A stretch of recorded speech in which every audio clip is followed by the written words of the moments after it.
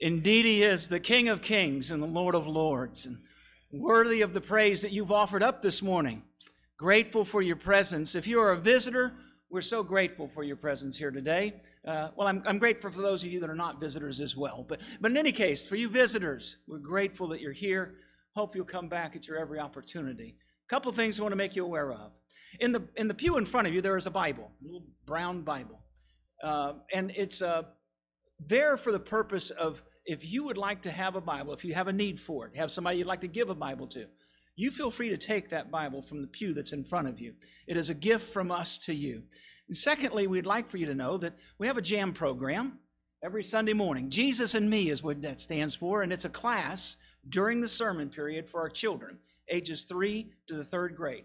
And that's the signal for them to make their way here to the front.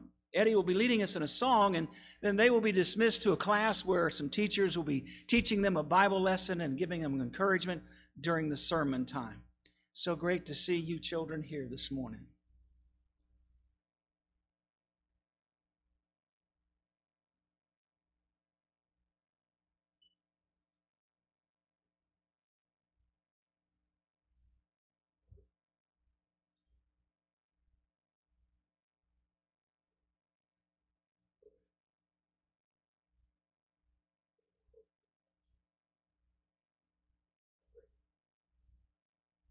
I may never march in the infantry, ride in the cavalry, shoot the artillery. I may never serve for the enemy, but I'm in the Lord's army. Yes, sir.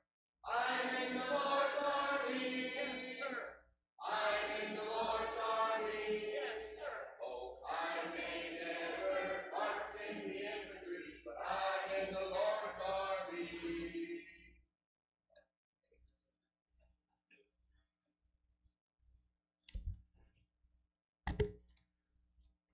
Good job, Eddie. That was the plumber version. I know, I'm just teasing.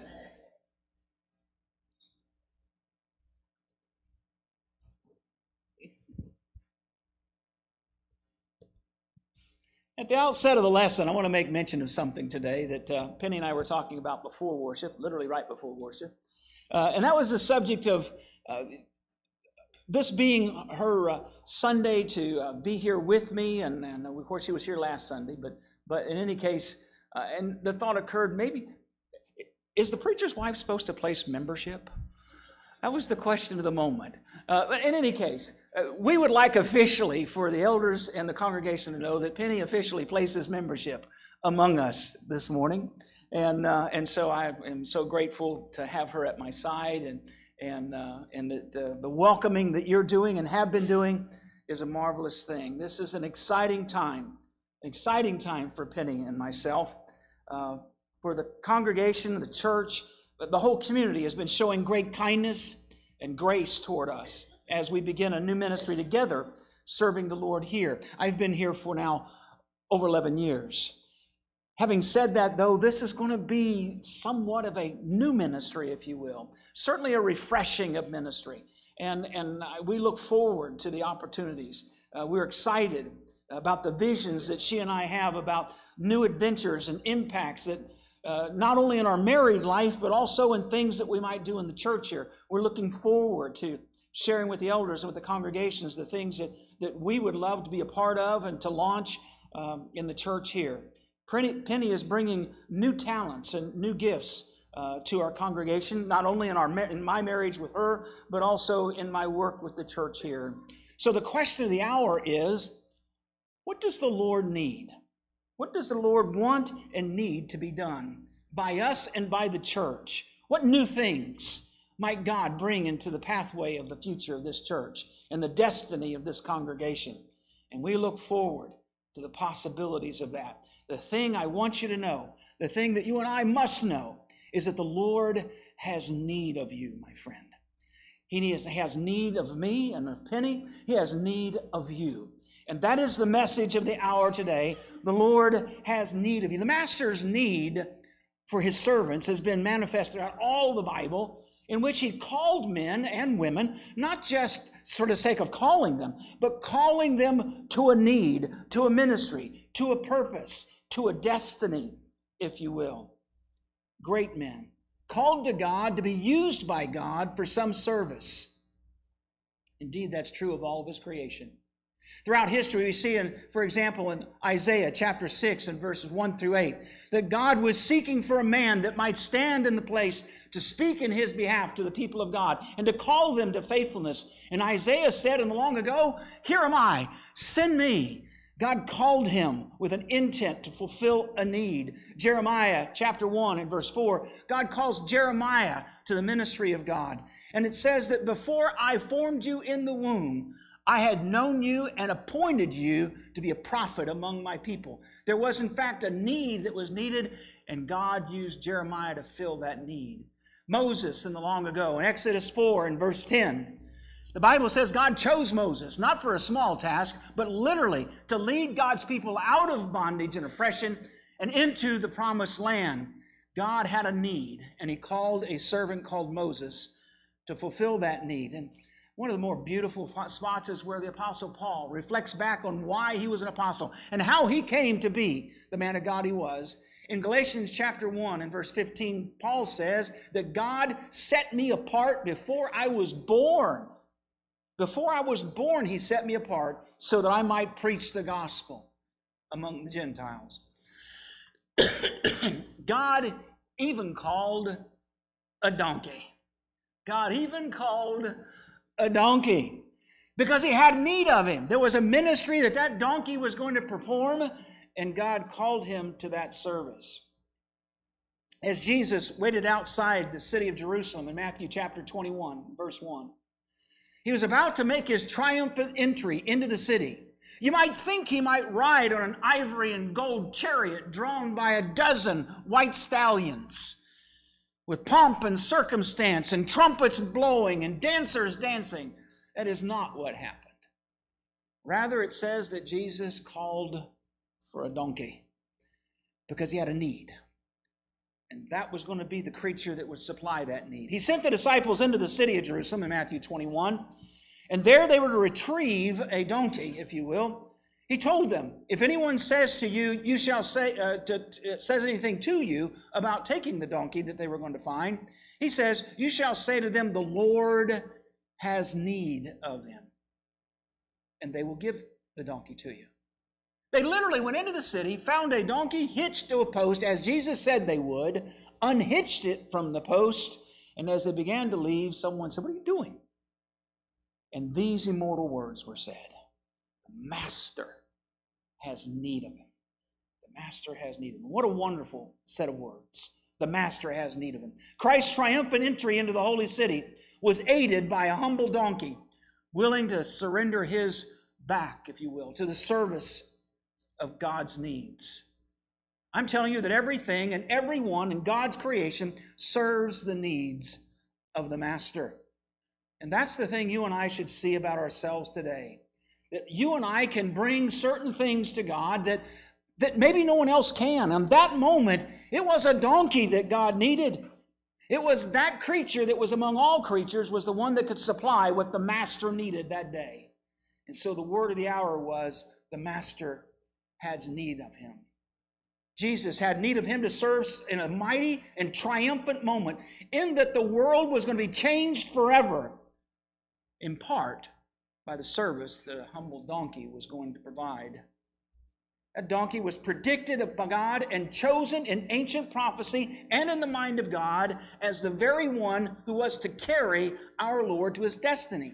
It wasn't just any donkey. It was the donkey that Jesus chose, that he told the disciples where to look, where to find him, and what to do when they got him, and bring that donkey to me because he's going to provide this service for me.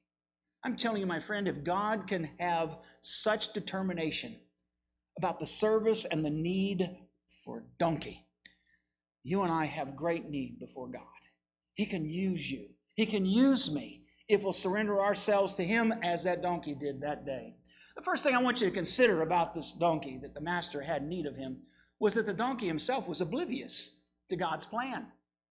At the moment that that donkey was found, he was hitched to a post, perhaps even had his face down into an oat bucket. eating away, minding his own business, thinking his world was a bowl of cherries. That was life for him, hitched to a post. He was oblivious to the master's plan and the destiny that God had for him. In verse 3, the text, in verse 3 of Matthew 21, the text says, the master has need of him.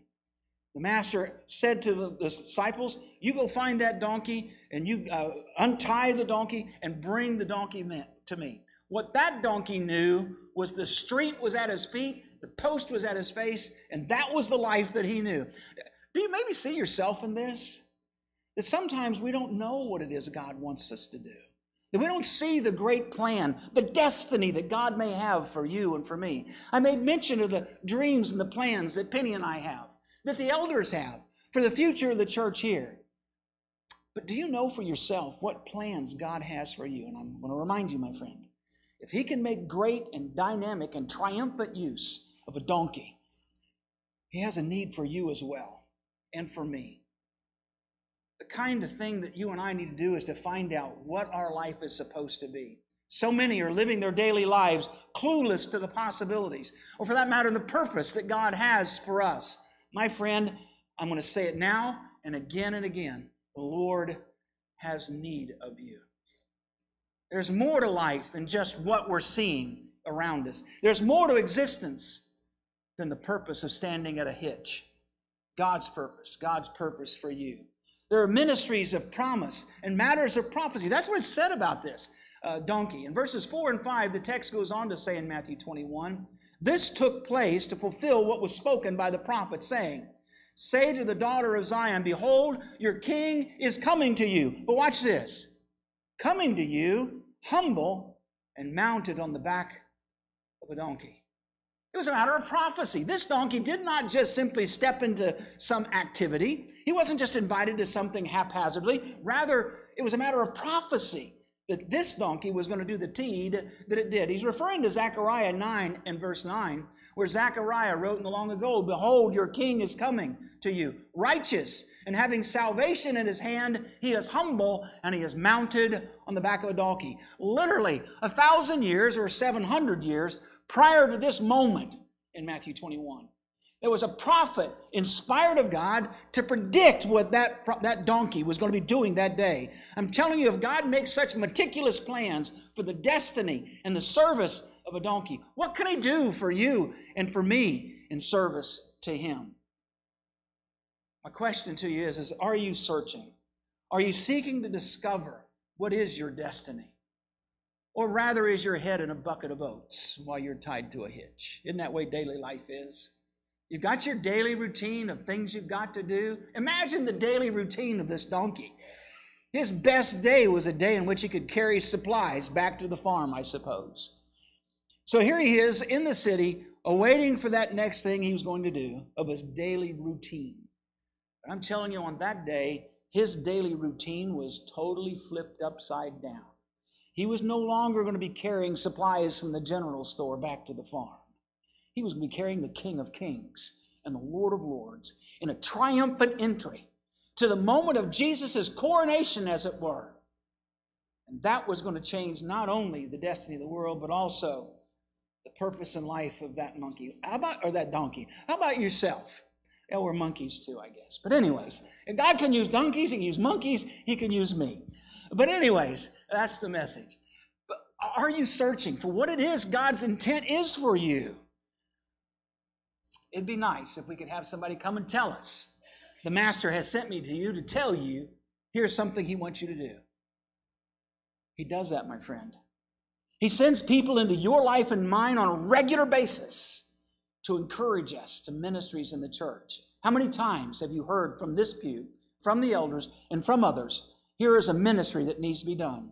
We sat in class this morning, and as we were listening to Steve Ridenauer speaking about a need for teachers in the JAM program, a ministry that's incredibly important to the children of this church and the future of this church, to the JAM program. And the invitation was, here's a service you can provide. And here is the catchphrase. Friends, the Master has need for you to do that.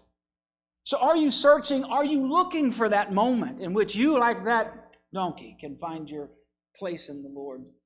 That you and I are growing in the lordship of Jesus on a daily basis and seeking out what he wants for us. The fellowship of love with those that God loves. That you and I can take part in that and finding ways in which we can serve Christ in those ways.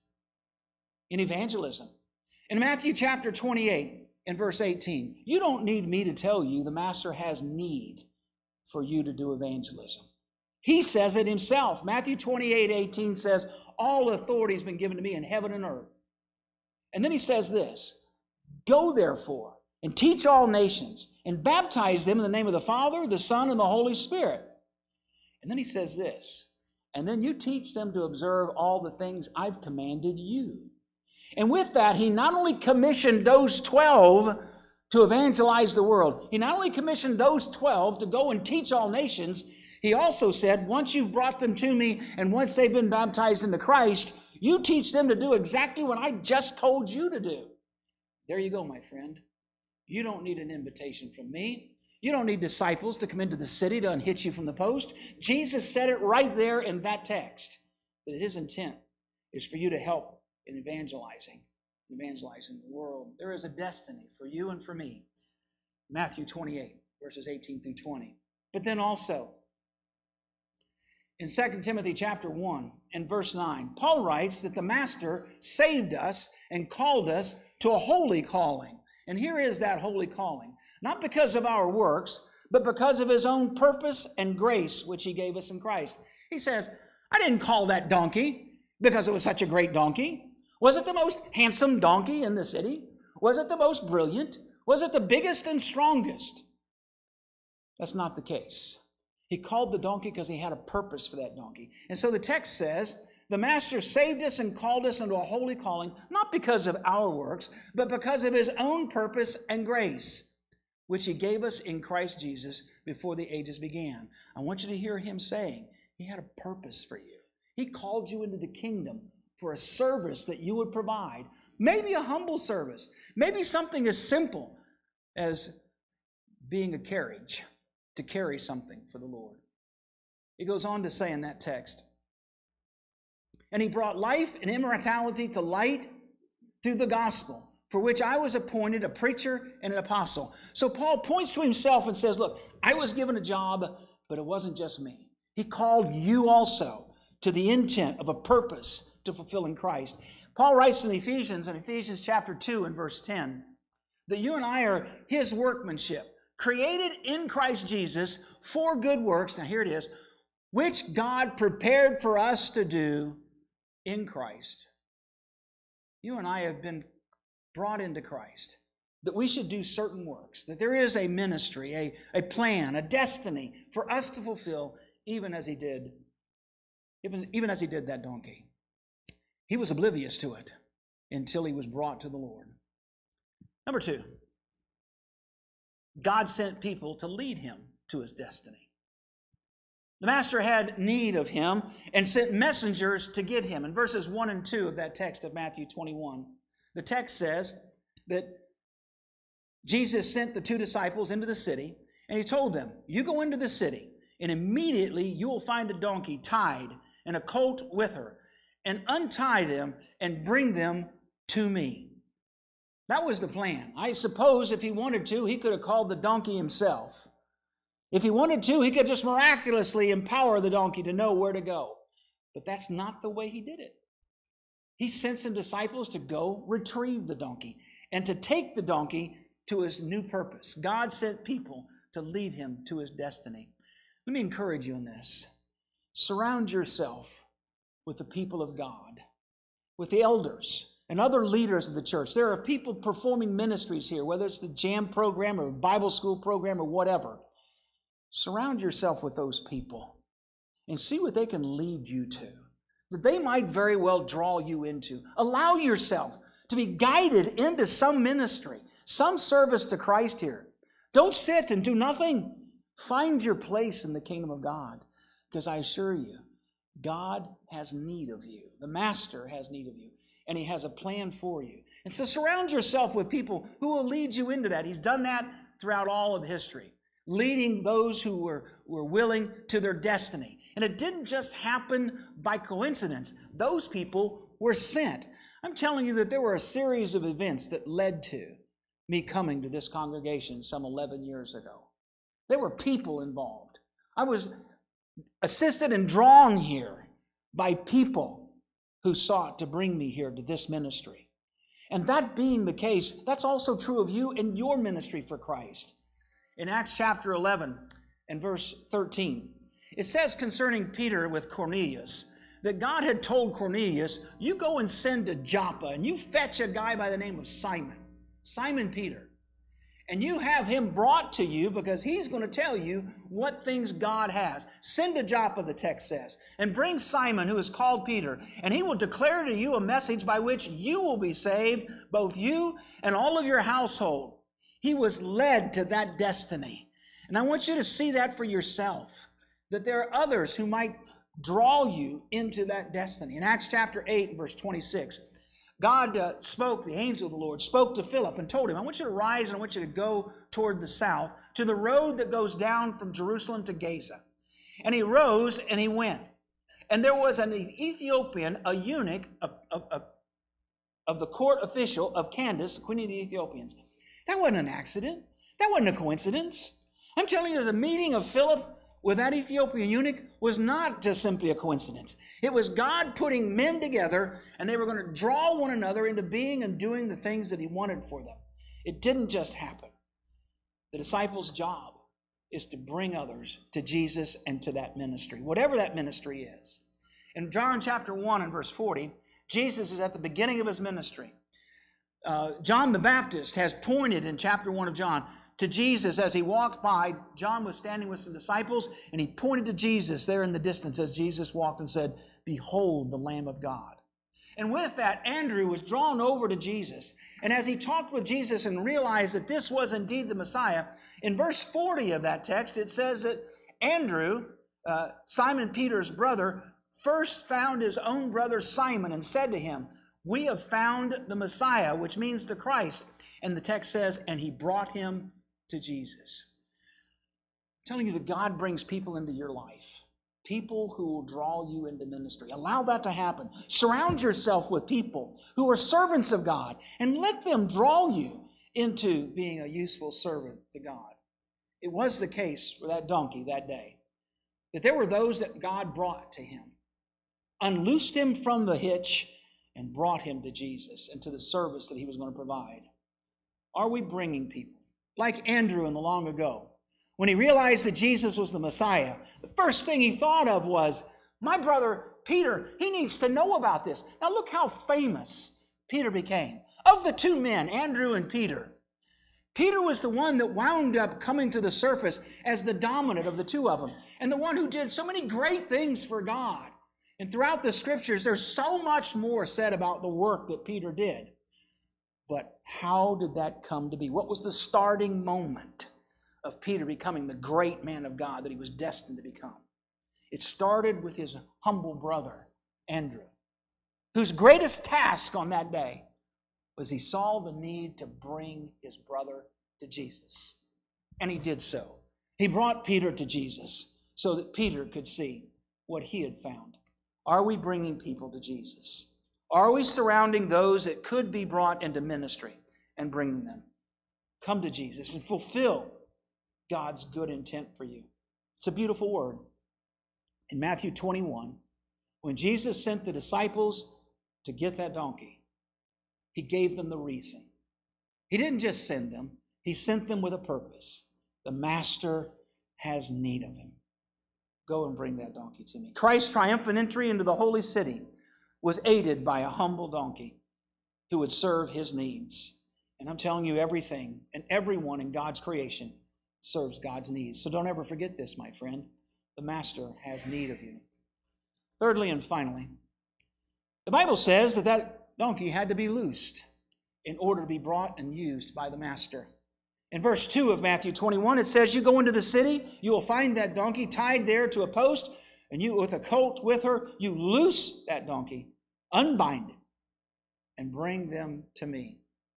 While tied to the post, The donkey was useless. It was not going to accomplish, it wasn't even accomplishing what the master, his own owner, wanted, because he was just tied to a post. And there he stood, doing nothing. While tied to the post, he was useless. But once he was loosed and brought to Jesus, once the Lord, our Lord, was able to have the donkey present, it became a historic moment. One of the most historic moments in all the Bible. One of the most powerful, triumphant moments. So much so that what do they call Jesus' entrance? He arrived in town. He arrived in town. But what is that event, that moment called? The triumphant entry into Jerusalem. Like a general, like a commander coming in. And that triumphant moment was on the back of a donkey. But it was because the donkey had been loosed. That was the first thing that had to happen. Loose the donkey and bring the donkey back to me. My question to you right now is, have you been loosed? Have you been loosed from the things that bind you? Have you been loosed from the things that keep you from being the servant of God you could be? In Revelation chapter 1 and verse 5, John writes that Jesus Christ is the ruler of the kings of the earth, and he loved us and he loosed us from our sins by his blood. Are you still bound to that post of sin? Are you still bound from being able to do the things that God would have you to do? Do you feel your hands and feet tied that you cannot do the things for God that you would want to do? Well, that may start with the idea of being loosed from your sins. If you have sin in your life, my friend, it will keep you from being able to serve the Lord. You need to be loosed from those sins. And it's by his blood that occurs. And you are washed in that blood, as it says concerning Saul of Tarsus in Acts 22:16, when he arose and was baptized to wash away his sins. And in so doing, he was loosed from those sins. And if you've not done that, I plead with you to make that response this morning. What ties us down from serving the Master? What holds us back? What hinders you from being useful? Is it sin? Is it a stubborn heart that has you right now tied to a post? Is it fear? Is it guilt that keeps you or me from serving Christ as we could?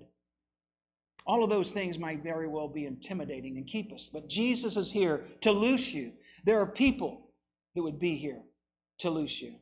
In Matthew chapter 21, indeed, that's why the disciples were sent, to loose the donkey for his destiny. I ask you to do that this morning, to be willing to be loosed from whatever it is that holds you back from being the servant of God you could be. Let go of that and lay hold of the ministry and the destiny God has for you. Jesus could have walked into Jerusalem. He could have had horses and a chariot if he chose to. He could have used his own feet and his own sandals to wander through the gate of that great city, but he didn't. He chose to ride on the back of a donkey. So having come to Jesus, Jesus made that donkey his throne that day, as he made that triumphant entry into the city, a symbol of his own royalty. The Master has need of you. The Master has need of you for ministries and for great things that he will do for you. He has a destiny for you. And my friend, if he can make a destiny for a donkey, he can do great things with you and with me if we'll surrender our lives to him. Never forget this. The Lord has need of you. Find your place in that. And if you've not yet become a child of God, will you consider doing that today? There are many who have been coming here and are new to us, and you've never made it known that you want to be a part of the family of God. Let me encourage you right now to make this your day, to be unhitched, as it were, from whatever holds you back, to come forward this morning and let it be known, I want to be a part of the ministries of the church here. As I said concerning Penny just a little while ago, she wants to be a member here, wants to be a part of the service of God here, wants to find her part and place here. Is that you also? Have you been coming here for so many weeks, maybe months, and yet have yet to say, I want to be a servant in this family? Will you not do that now? You can come forward and make that known today as we stand and sing. Oh, to Jesus I surrender, all to him I freely give. I will ever love and trust him in his presence daily live. I surrender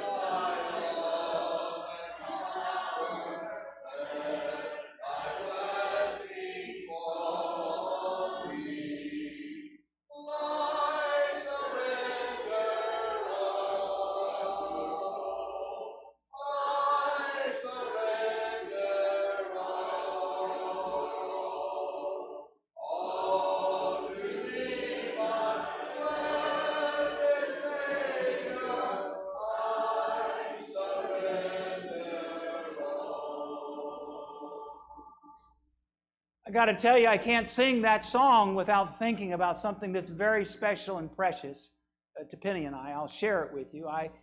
We captured that song and the sentiment of it about surrendering ourselves. And we saw that message not only in regard to our surrender to Jesus, but also our surrender to each other. I was so captured by it that I actually had a plaque that has that song literally carved into it. The words of that song are carved into that plaque. And I gave it to Penny as a gift. And with that, the promise that to her, I surrender all. And she has made the same sentiments to me and in very real ways. You just need to know this. Penny has surrendered a lot in coming to me. She's literally done what oftentimes is said in a wedding. You know, she's surrendered, she has left her family and her home, surrendering her name and all that she has. That's oftentimes said in a wedding ceremony. Penny has literally done that. Sacrificing, surrendering the home that she had made and built in Tennessee, and the family that was surrounding her there, and left all of that to come and be with me. And I want you to capture this thought and to be with you. She didn't just surrender to come be my wife. She surrendered to come here to be your servant as well. And so that song has real special meaning to her and I. And so every time you hear that song led, you just know where my head is at. I'm thinking about her and I and her surrender and the things that she surrendered. So anyways, enough talking about Penny. I try not to talk about her so much. It's just, but you all have a beautiful day and find your place in the kingdom of God. And it does start with that song. If you're going to find your place in serving God, it starts with surrendering to Him that He might use you.